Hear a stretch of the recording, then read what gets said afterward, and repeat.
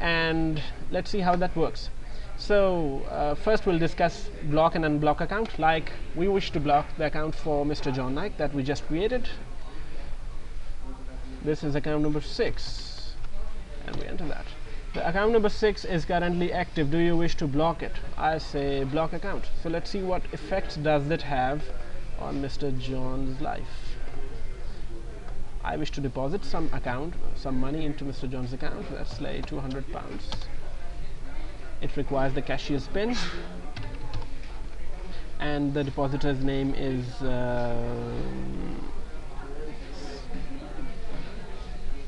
Ahmed. It says that your account is currently blocked. Kindly contact branch manager for further information. So this transaction was not successful, and the transaction would not be successful in any of the case.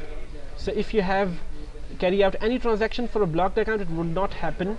So we would like to unblock this account now. Is currently blocked. Do you wish to unblock it? Yes, I do.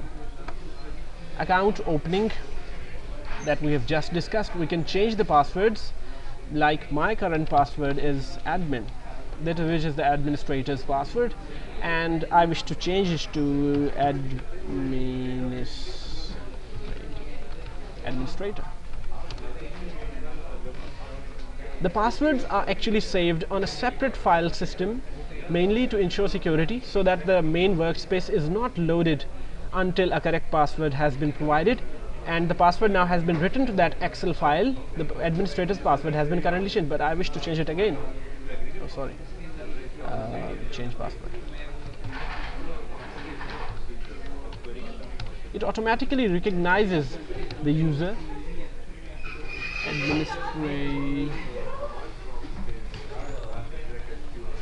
And I wish to change it again from admin. And it's being changed. The administrator password has been currently changed. Similarly, you could change the password for the cashier. And let's see a couple of things about the bank's charges. The bank charges are monthly charges. There are monthly charges that bank charges to each of the account. There are £110 right now, which could be changed to any of the value that you could have. And let's see how this works. I could change it to, for example, £50. And they have been changed. So for any date, we change it back again. Today is 6th. The bank charges for this month have already been deducted from accounts, and which would not deduct again. Let's see how that is proven. For account number 5 is an old account that I had, 2011. Let's have a last date. So as you can see that this account has a transaction, has a balance statement which shows various things. Balance transfer from account number 6 that we just did today, £20, that added to the balance. And there would be advanced bank service charges for the month, £110, which were deducted on the 2nd of May. So the system is clever enough that if the bank charges are not deducted on the 1st, it would deduct them on the 2nd, or if they are not deducted on the 2nd, or even until 10th, it would still deduct them. And if you turn on your system twice, for example on the first date, which is the scheduled date for the deduction of bank charges, it would not deduct more than once. So £110 have already been deducted, and let's say we'll see an example of the profit credited to each of the accounts. I'll explain that when we just close the database. Okay, we can adjust the rates. There is a minimum balance that is required for you to receive a profit. If your balance is less than, for example, say £100, you would not receive a profit from the bank. So this is a minimum limit. You could change it on your will. And back to the previous minute, you can also change adjust the profit per annum that is being given, which is currently 5%, but you could change it to any percentage that you like. And this is quite about it. So let's say what happens when you ask the system to save and exit. Are you sure you want to save all workspace and exit? I say yes. The system detects the daily profit has not been paid to the account holders. Do you wish to initiate profit payment sequence now? So I say yes. the profit is being paid and the database is being saved. All of the information gets saved, and you can see summary here, and it's gone. Let's see if the transaction still exists in Matlab. It was closed and the transaction happened about the, let's run it again.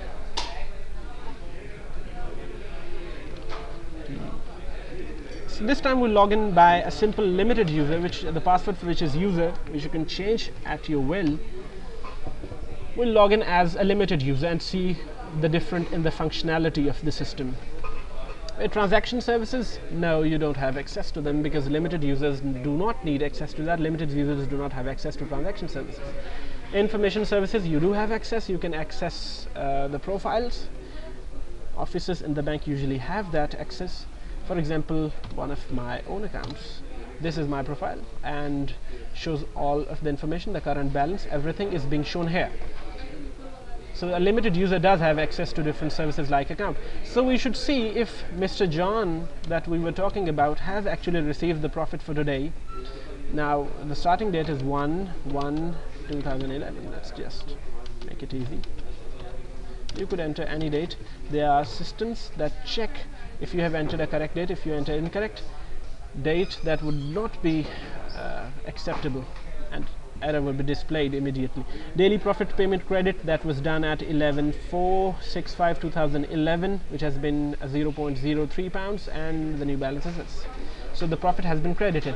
But this is a simultaneous type of transaction because it was a debit from the treasury and a credit into the account holder's account. So let's see how that happened. Account number 1, which is the treasury account, and starting date is 1/1/2011 to 1/12/2011. Okay. This is the account statement. The treasury has a long statement. So because it is paying today, just today, it is 6 today, and it paid to accounts, various accounts, a profit of 0.39 to daily profit paid of 0.39 to account number 256. The remaining accounts did not receive a profit because of 2 reasons. The account number 3, for example, did not receive a profit. Let's see why that happened.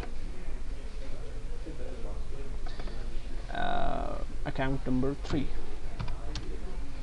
Now the problem with that is the account number 3 was currently blocked, and that is why it did not receive a profit. The present balance is the same, and it's blocked, and it's a current account. That's another issue. Current accounts never receive a profit. Let's check about account number 4. Account number 4 is also blocked. You could unblock them, but even a savings, only the savings account would receive profit. Even all of the accounts are active, the current accounts do not receive a profit.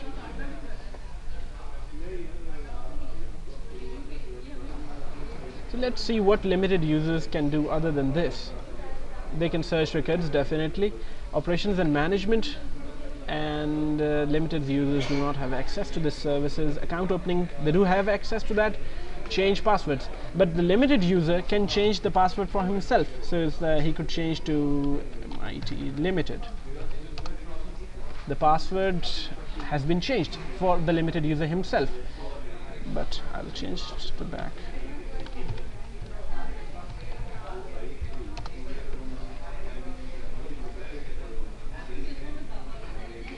Let's see if a limited user can change the password for an administrator.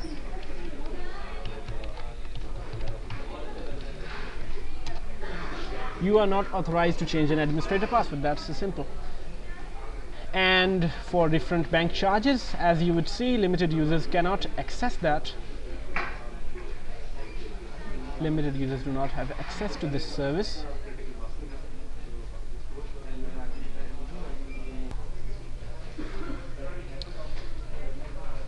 And after a user is done, he would select save and exit. But in this case, you would also see that since the profit payment has been made once, it cannot be made more than once on the same day. And the system is closing databases, and it's gone.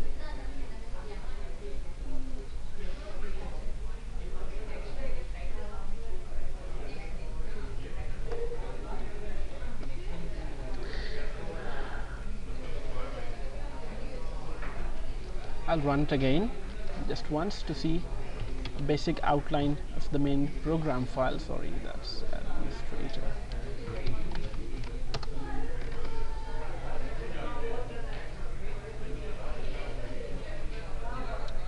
There is quite a complex data structure that is involved that holds all of the data.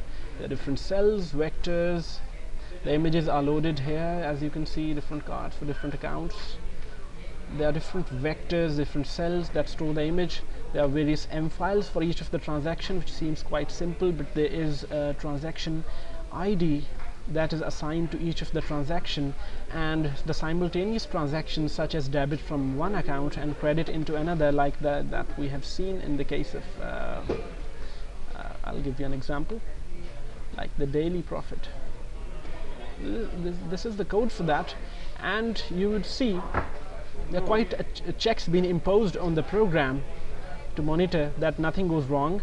It cannot be paid more than once to the users, and there is a simultaneous debit and a credit sequence. So you see here the treasury